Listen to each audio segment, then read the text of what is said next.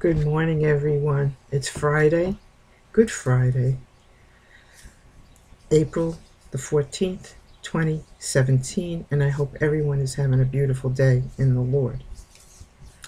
I want to talk about a subject today, um, but first I'd like to say the Our Father, so please join me. Our Father who art in heaven, hallowed be thy name. Thy kingdom come, thy will be done, on earth as it is in heaven.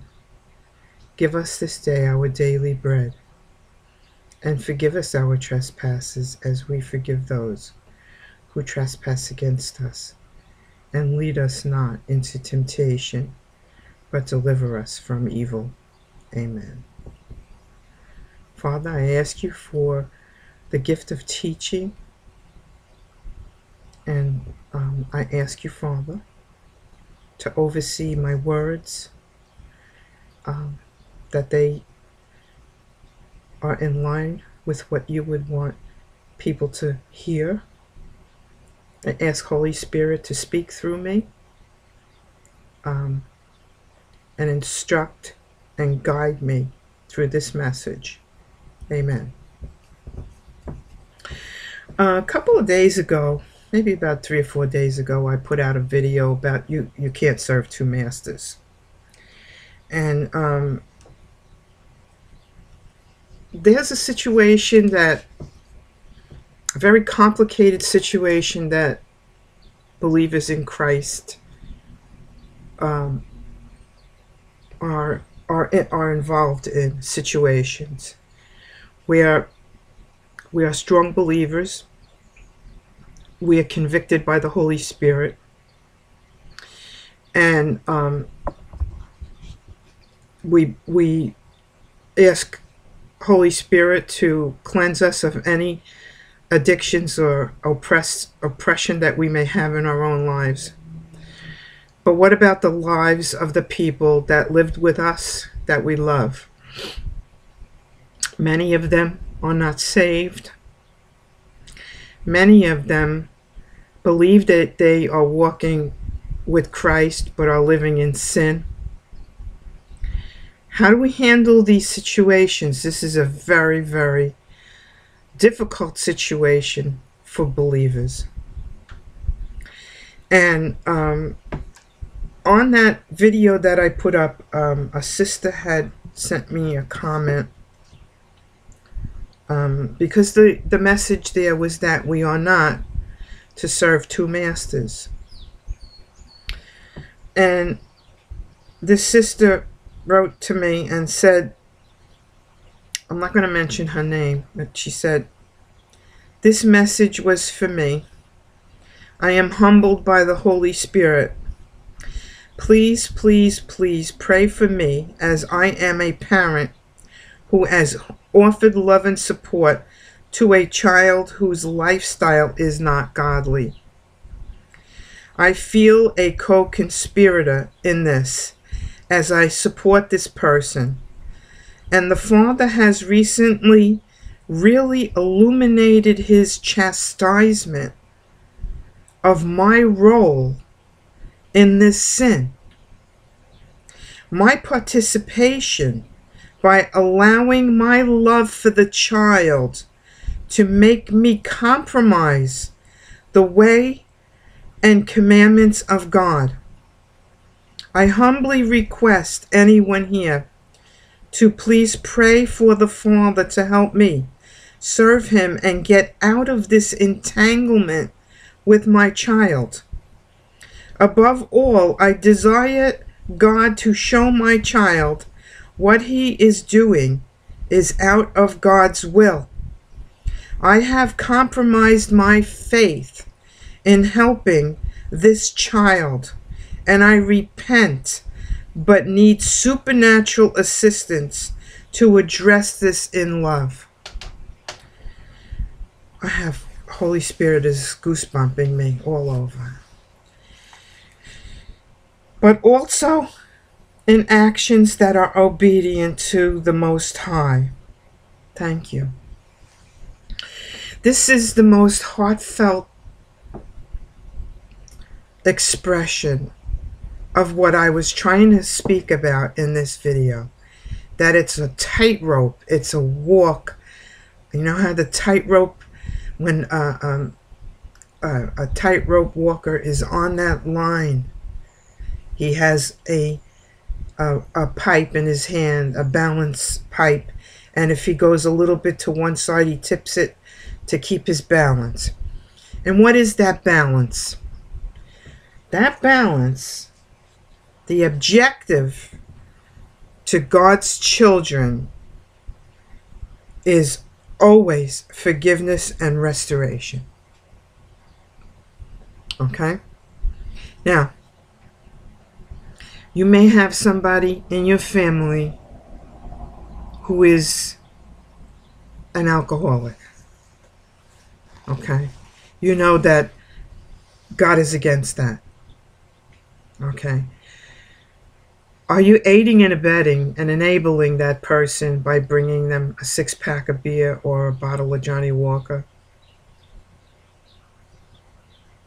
And answer that question.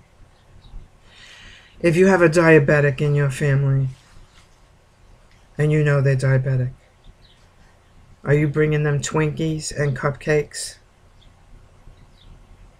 Only you can answer that question. If you have a morbidly obese person living with you that's over 600 pounds, are you putting them in the kitchen to do work and feed you food? Are you bringing unnecessary calories to them? Are you feeding their addiction, bringing food in when they can't go out and get it for themselves? Only you can answer that question. You have someone in your family that you know is a pedophile. Are you keeping silent and lying by omission? Lying by omission is not saying anything and covering for them. Only you can answer that question. Do you have someone who's living a homosexual lifestyle in your family and celebrating weddings and clicking champagne glasses to celebrate their love, which to the Lord is an abomination? Only you can answer that question. Do you have children growing up that are in same-sex relationships, that are going as boys, that are girls that are going as boys, that are boys that are going as girls to their prom? Did you buy them that tuxedo or that prom dress? Are you aiding and abetting sin? Are you enabling that sin even though you're a Christian? Only you can answer that question. Believers are supposed to lovingly hold one another accountable for maintaining behavioral standards. Read that again. Believers are supposed to lovingly hold one another accountable for maintaining behavioral standards consistent with biblical teachings. And it says so in Matthew 18, verse 15 to 35, and Ephesians 4, 25 to 32, which I'm going to read in a moment.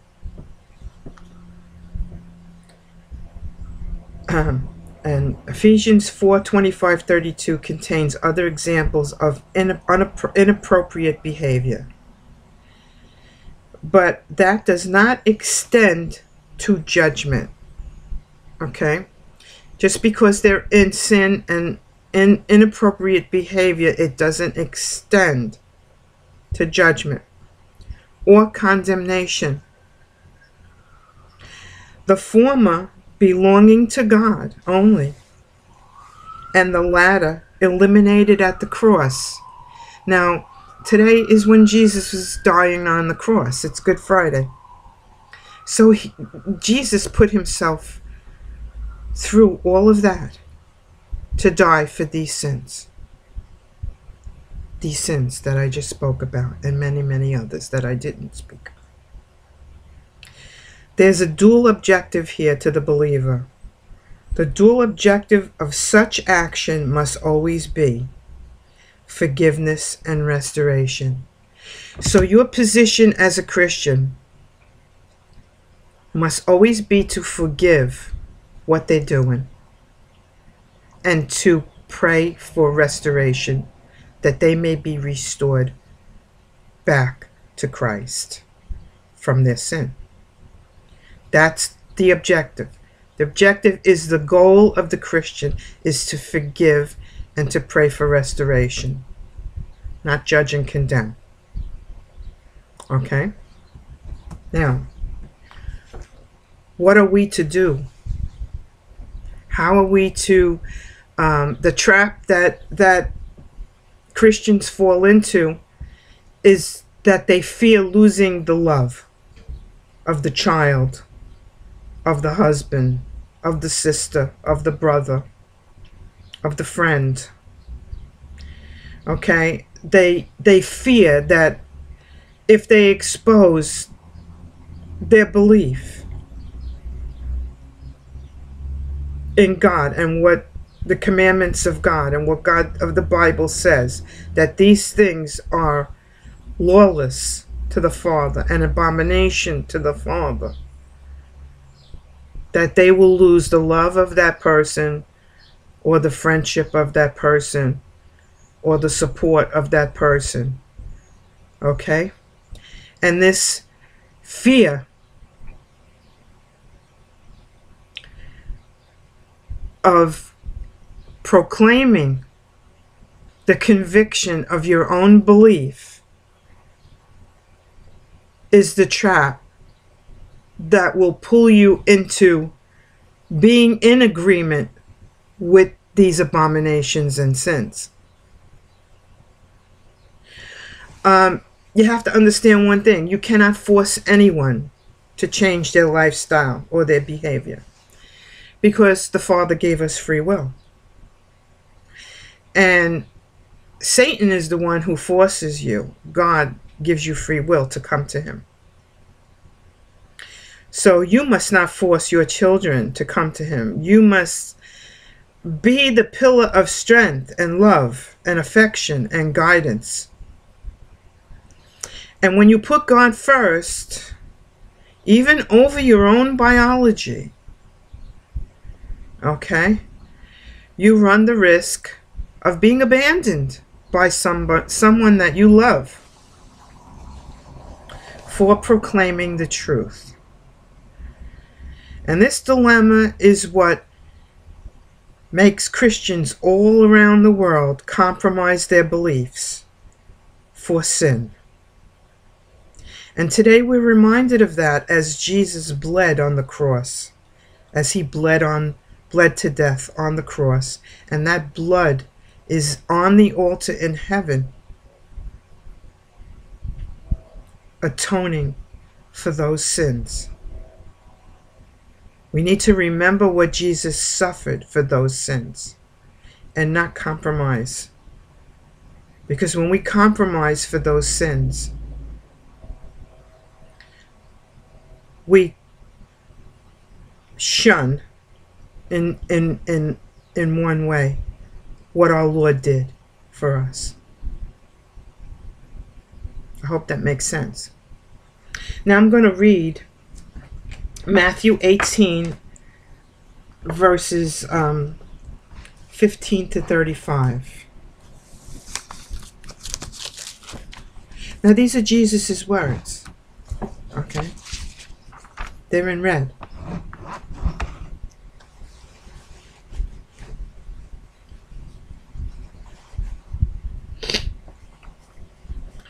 Moreover, if thy brother shall trespass against thee, go and tell him his fault between thee and him alone.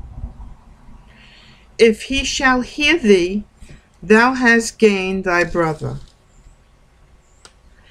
But if he will not hear thee, then take with thee 1 or 2 more, that in the mouth of 2 or 3 witnesses every word may be established. And if he shall neglect to hear them, tell it unto the church. But if he neglect to hear the church, let him be unto thee as a heathen man and a publican.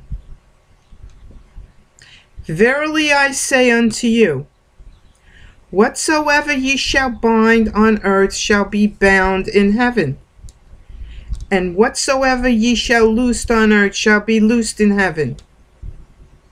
Again I say unto you, that if 2 of you shall agree on earth as touching anything that they shall ask, it shall be done of them of my Father which is in heaven. For where 2 or 3 are gathered together in my name, there I am in the midst of them. Then came Peter to him and said, Lord, how oft shall my brother sin against me, and I forgive him? Till 7 times? Jesus said unto him, I say not unto thee until 7 times, but until 70 times 7. Therefore is the kingdom of heaven likened unto a certain king, which would take account of his servants. And when he had begun to reckon, one was brought unto him, which owed him 10,000 talents. But forasmuch as he had not to pay, his Lord commanded him to be sold, and his wife, and his children, and all that he had, and payment to be made. The servant therefore fell down and worshipped him, saying, Lord, have patience with me, and I will pay thee all. Then the Lord of that servant was moved with compassion, and loosed him, and forgave him the debt. But the same servant went out and found one of his fellow servants, which owed him 100 pence. And he laid hands on him, and took him by the throat, saying, Pay me that thou owest. And his fellow servant fell down at his feet, and besought him, saying, Have patience with me, and I will pay thee all. And he would not, but went and cast him into prison till he should pay the debt.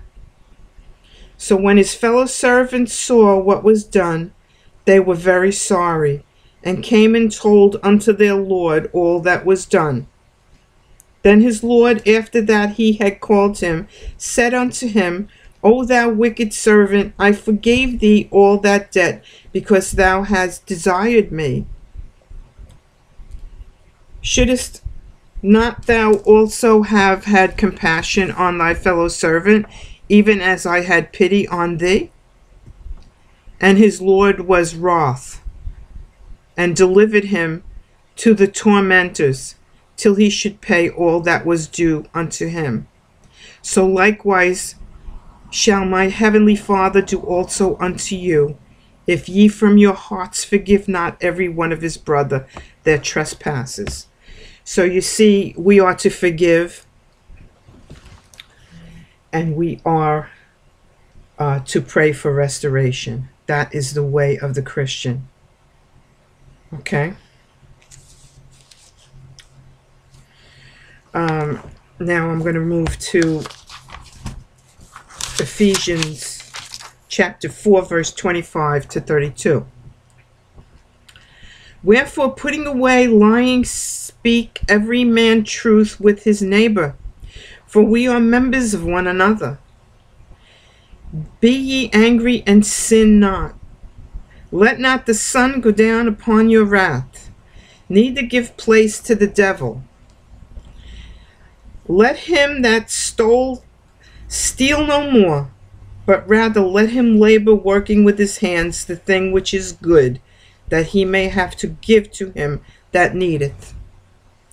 Let no corrupt communication proceed out of your mouth, but that which is good to the use of edifying, that it may minister grace unto the hearers. And grieve not the Holy Spirit of God, whereby ye are sealed unto the day of redemption. Let all bitterness and wrath and anger and clamor and evil speaking be put away from you with all malice. And ye be kind one to another, tender-hearted, forgiving one another, even as God, for Christ's sake, hath forgiven you. So this is how we are to be when it comes to sin. Sin, we pray for sin to leave our own vessels, and we pray for sin to evacuate the vessels of those that we love. We forgive them, for they know not what they do. And we pray for the restoration of our loved ones.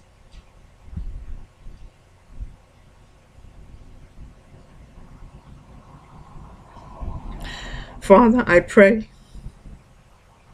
that you give wisdom and power to overcome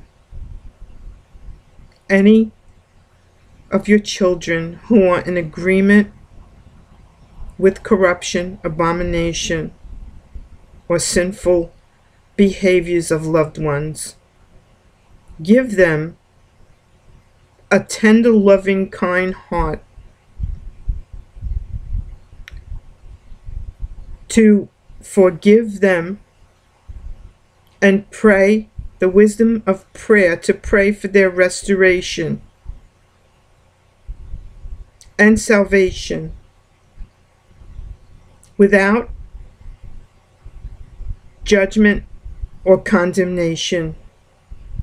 Father, as you know, this is such a dilemma for many, many people, and a delicate balance. I ask you, Father in heaven, to give them the balance, the structure, and the wisdom to know what to do and what to say in these very, very difficult situations in our lives. Passion foto kere besende fetetiri bekanda data sorva shundra bokose. Mericatanda data por così te fede pesanda patatere vescendere perché sende fetetanda. Mocotondo fototere betende fetetire. Mire che sanda for perché sondo fotocere. Ele che sanda canda data per che sende fetitur poco sorbo shotete fe. I love you, Father. I love you with all my heart. Amen.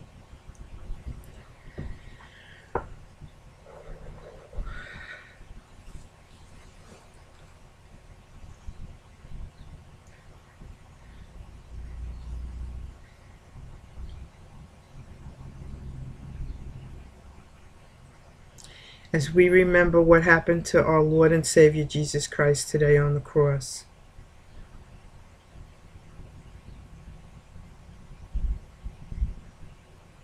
let's always be reminded of what he did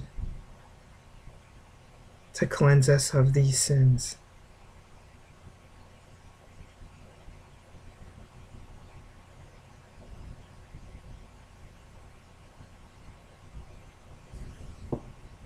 I love you. Jesus loves you. He died for you. Never forget how much he loves you. Never. Never forget. He's coming very, very soon. Sooner than you think. But keep praying. Keep forgiving. and keep looking up.